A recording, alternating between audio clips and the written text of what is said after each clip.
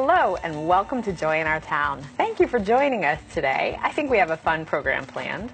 Most of us have probably heard of Tai Chi, but have you heard of Tai Chi Cha? And how are they different? Today we are going to be joined by Jessica Lewis, who is the founder of Sculpt Your Life, and that is personal training, nutritional counseling, and moving meditation. Jessica, thank you so much for joining us. Thank you very much, Kelly. So tell us a little bit about yourself, your background, and how you got involved in Tai Chi Cha. I actually have a background that is a lot more similar to most people than they think.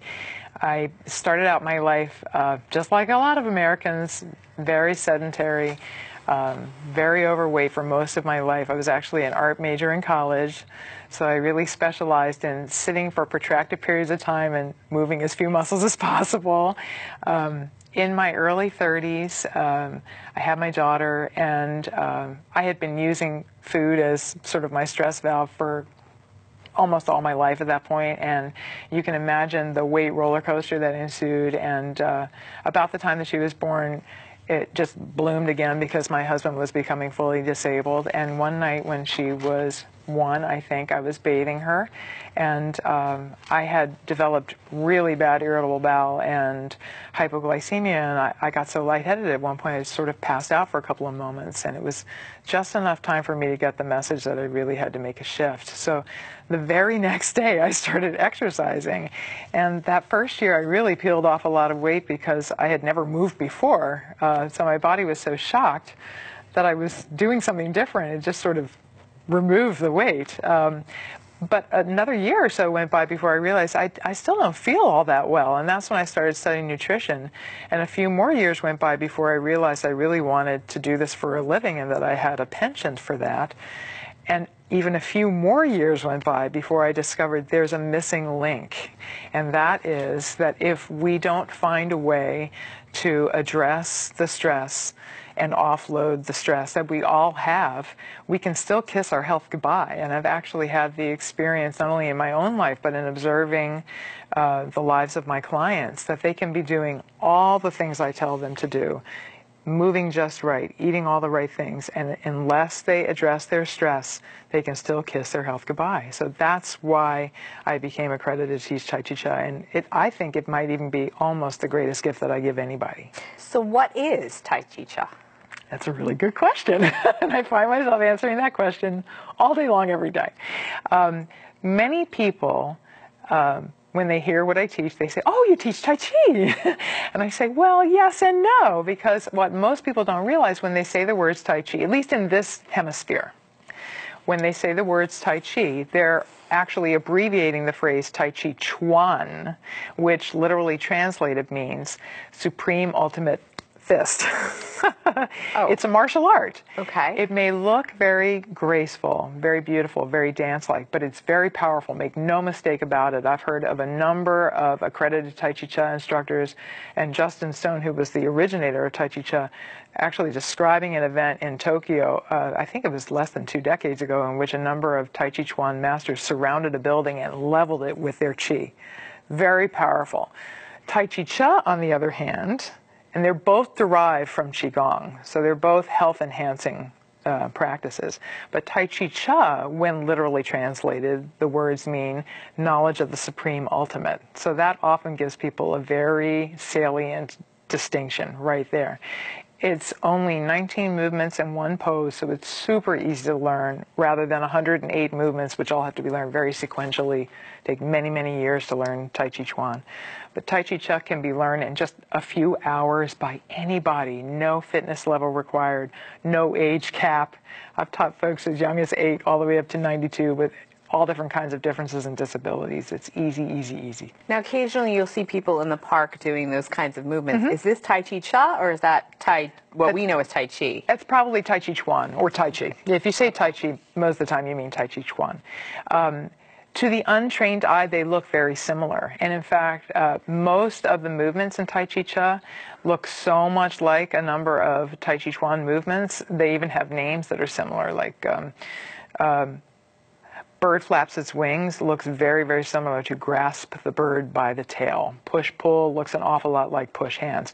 But there's a whole different thing going on in the body during Tai Chi Cha than during Tai Chi Chuan. And is there any connection between Tai Chi Cha and yoga and those kinds of poses too, or are they entirely separate? It is pretty different. Actually, true yoga was always intended to be a preliminary to deep meditation. So I'm really sorry to say that in this country there probably aren't that many really authentic yoga teachers anymore. And Americans are very famous for taking things to the nth degree and creating almost a competitive environment. So it is yoga and Tai Chi practices are actually very, very different. Can you give us a little bit of background about how and when Tai Chi Cha was developed? Tai Chi Cha was originated, we like to say. Okay, originated. Yes, by a gentleman named Justin Stone, who was a really fascinating guy. He was born in New York City. At one time, he was a stockbroker. He actually had a share on the stock exchange. And he one day met a Zen writer who convinced him to come to China. And he spent the better part of 2 decades studying, living, and traveling all around China, Japan, the Himalayas, Nepal, all over the Indian and Asian continents, studying with this century's most well-respected gurus and sages. And when he came back, he became a Tai Chi Chuan master. He was one of the only Caucasian Tai Chi Chuan masters in this country. And then he became a university professor of meditation and Eastern studies. But he was so frustrated with the lengthy learning curve for Tai Chi Chuan that he began dreaming up what he thought was warm-up movements to help speed the learning curve. But when he showed his students these new movements, they had such immediate visceral responses. He realized he sort of stumbled upon something entirely different. So this is a relatively new, would you call it science, fitness movement, maybe? It's hard to describe. Right. No, it's hard to describe. It's really a moving meditation more than anything else. It's a moving meditation, and it is about 50 years old. It's true that Tai Chi Chuan is about a couple thousand years old, and this is only about 50, but it's still really spreading throughout the world. There's several thousand accredited instructors all over the world at this point. So what is the primary goal of doing Tai Chi Cha? That's Sorry. That's okay. The primary goal for doing Tai Chi Cha is to activate, circulate, and balance your chi. And here in the West, we think that's an awful woo-woo statement. But we actually have a lot more evidence to suggest that chi exists than we realize. If you think about the science of physics, when you boil everything down to its most basic state, it's nothing more than energy.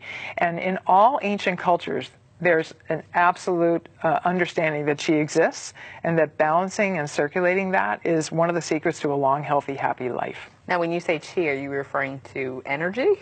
Yes. Okay. Yes. Our body, again, if you boil us down to nothing but molecules, we're nothing more than energy. And throughout our bodies, we have these large channels. They're almost like garden hoses or meridians where energy flows. And one of the reasons why Tai Chi Cha is so easy is because we do it with as little effort as possible. We always call it the effort of no effort, because any kind of muscular effort or tension actually constricts the meridian channels, like squeezing a garden hose. And you know, when you squeeze a garden hose, no water will flow out of it.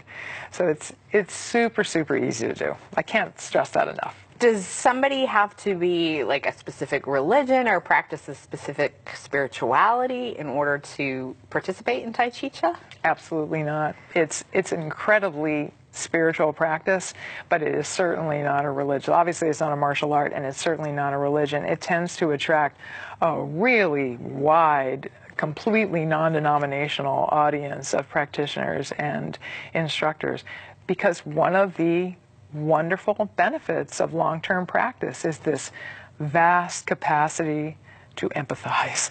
And all ancient cultures and religions consider that an enlightened state or even a saintly attribute. So it's certainly not a religion, and you don't need to practice any kind of particular religion or spiritual practice in order to practice Tai Chi Cha, but it is deeply spiritual.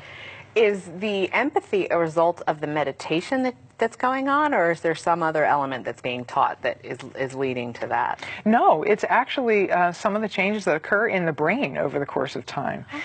There's a little section of the brain called the amygdala, Okay. and that's sort of our fear center. So whenever we think something is dangerous, that thing goes crazy. And in people with PTSD, you'll find that their whole mind is being held hostage by that amygdala. But over the course of time, and this is true of all meditation, by the way, but it's because Tai Chi Chuan is so easy to learn, I always think Tai Chi Chuan is the easiest way for this to happen.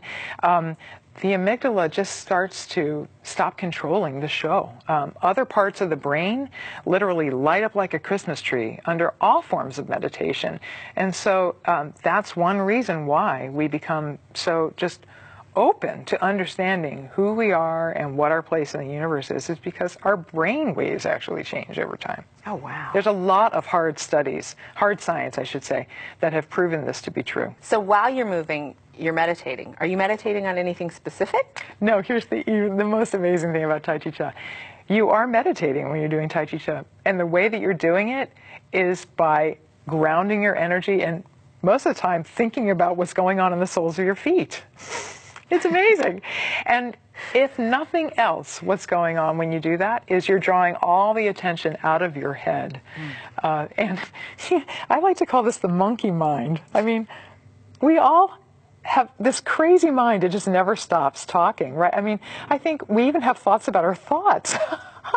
So even if you just spend 20, 30, 40 minutes a day with taking a break from that, your health will absolutely be enhanced. But again, there's so many really hard science studies that have proven all of the health improvements that can occur over the course of time with just a few minutes a day of practicing this thing. Now, one of the benefits is supposedly de-stressing, right? So it is going to decrease people's stress levels, which I think is probably a huge benefit in today's day and age. Massive. But also, we're talking about, again, lots of hard science. I want to just keep hitting that over and over again because it's true, of people reporting massive increases in their capacity for joy, for peace, but also huge reductions in particular physical conditions like that have been studied: arthritis, COPD.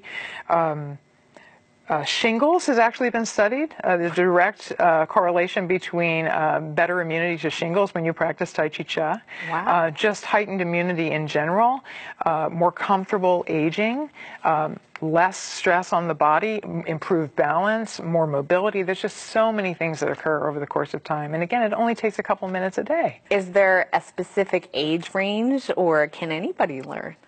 Anybody can learn. It's true that Tai Chi Chuan seems to frequently attract an older audience because oftentimes people that are older don't have the ability to do a lot of things that other people can do, or they think they can't do those things, or they simply can't do the things that they used to be able to do. So their world is shrinking. But one of the great things about Tai Chi Chuan is that with very few modifications, it can even be done from your chair. And folks that have been practicing for a while even discover that when they visualize the movements in their head, they still get the same benefits.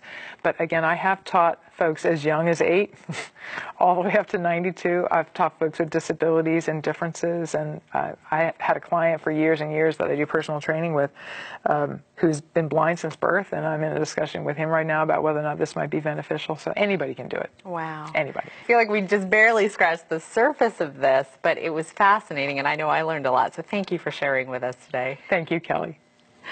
And thank you all for tuning in. I hope you enjoyed that. I hope you learned something, and we'll see you next time on Joy in Our Town.